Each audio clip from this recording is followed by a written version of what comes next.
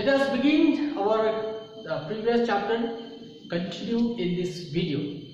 I have come with the beautiful content of the chapter, political parties, and in this content we are trying to understand that what are the challenges faced by the political parties. It is very important to know that what basically challenges means. Challenges means certain parties, they have lots of shortcomings. These shortcomings are not allowing them to achieve their set goals, and such shortcomings are called challenges in the political science. So let us see what are these shortcomings prevails and how it's creating lots of hindrances in the working nature of the political parties to achieve their set goals. So first such challenges what we are going to discuss is what? Lack of internal democracy. We talk about democracy, and in democracy what we understand, what we know is that where the people have a choice or freedom to choose their representatives, but a party which contests election symbolizing the democratic principles, democratic ideas, often seen that within this party democracy don't prevails. Let us take the example. There are certain parties which well-known portfolios or high-post portfolios are being occupied by some of the known people or some of the influential people. It may be possible that the person may not have that kind of potential or caliber to hold that post, but using its position, using his influences, often in the party all the high posts are occupied by these people. So this particular aspect of politics not allow those people with the caliber to come forward and lead the party. And when such thing happened, with capable persons with the ability, they don't get an opportunity to lead the party, then it's very difficult for the party to achieve their set goals. So in today's politics, what is the big challenge that political parties are facing? That is lack of internal democracy. Another is dynastic succession.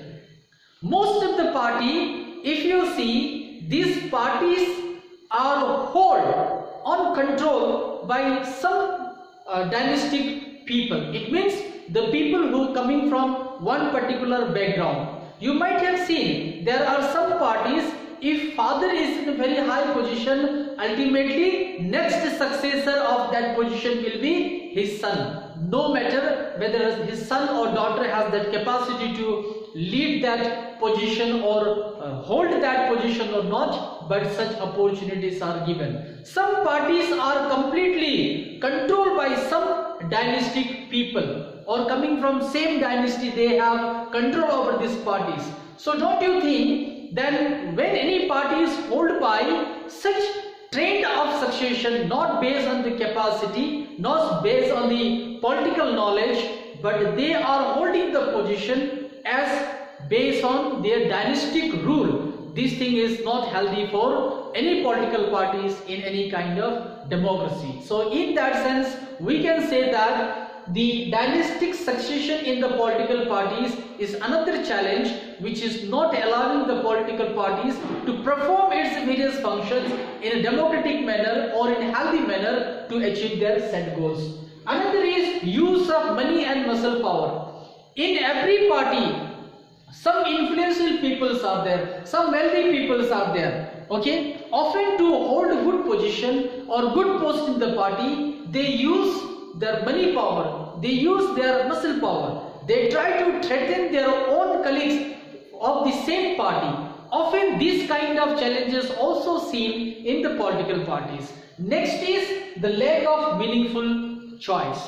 Some party, they are seems like paralyzed today. because they don't have such capable leaders, they don't have such capable members in the party who can hold that post. So when experience counts, when political understanding counts, when the question of leading from the front counts, almost the maximum members in the parties are seen as same kind. So finding no other better alternative, what happened? Often party is also bound to push forward some group of people in every aspect or in every field of contest. Often these kind of challenges are seen in the political parties these days, and ultimately it is not allowing any political parties to establish in a better way to achieve their set goals. So this is how today most of the political parties, they are facing lots of challenges, and these challenges are not allowing them to perform their functions in a better way. Then what is the solution to reform the political parties today? So there are so many challenges as we have discussed right now. No, there is a keep on changing of the parties by the party members, the use of money and muscle power. So these challenges are so serious these days that party don't get a better scope to execute its ideology in a better way. They have lots of problems. Then let us see how these challenges can be reformed. There are some of the measures which is being followed. We are not saying that these things are not happening. But what is the important? The Election Commission of India, which is also called as a Nirvachan Ayog, it's need to make these things implemented very strictly. What is that? Preventing MLAs and MPs from changing party. If any party members is changing their party, they should not be given ticket to contest elections from any constituencies. Such provisions are there. Nirvachan Ayog has given this kind of instruction in its code of conduct. But most important thing is what? These laws or these rules and regulation which Nirvachan Ayog has talking about should make it execute very strictly. It should be taken in care that these things are executed very strictly. And ultimately what happened, when the movement of the leader, these political leaders from one party to another party would be restricted, then definitely it would help the political parties to overcome their challenges. Second, restriction should impose on use of money and muscle power. It should be made very Election Commission of India, the Nirvachan Ayog should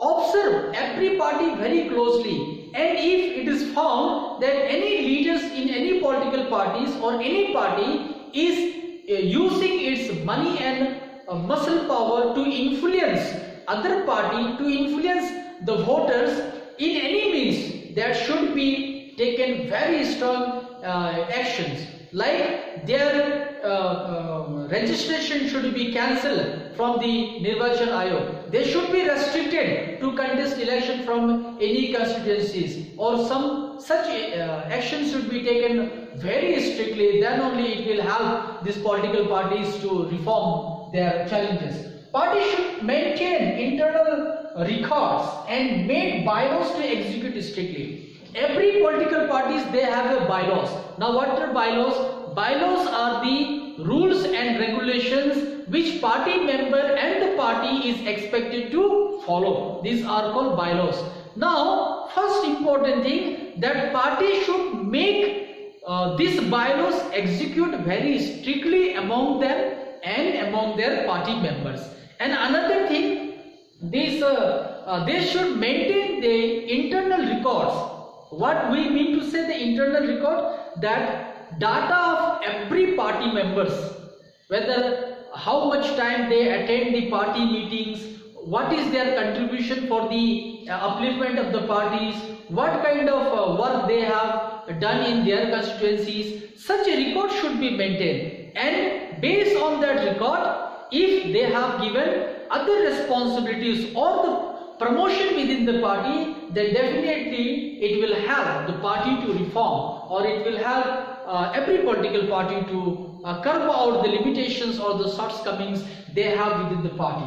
Next to that, state funding should be done in the election. You have seen in every elections, crores and crores rupees is being make a flow from one state to in every election in every state. So from where this money comes? No, often the unlimited expenses that made by the political parties, it's one of the root cause of what called nation's exploitation of wealth. Not only that, this in this way these political parties are attracting their voters, no, by giving them money or giving them some articles. So in that way, during the election, if funding should be done by the state rather than any political party individually, then these political parties, they will not left with much options to use their money in any elections. Now see, this is how one can think of reforming the political parties. This is what today need to do to resolve the political parties or to overcome the challenges of the political parties. So this is what this chapter talks about. Very short but a very interesting chapter. I hope that watching through this video, and if you read the text once, it will surely help you to understand the chapter. So in this chapter, this much only, let us have a quick review how we have started. We have started with the water political parties, and after that we have discussed when we have explained that political parties are those organizations which come forward and they contest an election. Now after that, functions of the political parties perform various functions that we have discussed. Next to that, necessity of political parties, why in democracy the political parties are needed, that we have discussed. And we also try to understand how many types of political parties we have. These are nationalized political parties and regional political parties. And after discussing that, we try to understand what are the challenges the political parties are facing. And in this last segment, we have discussed about what are the initiatives should be taken to overcome these challenges these political parties are facing. I hope that watching through these videos, it will surely help you to understand the text, and after watching that, you must read the chapter and keep on learning. Stay safe, stay well. Thank you.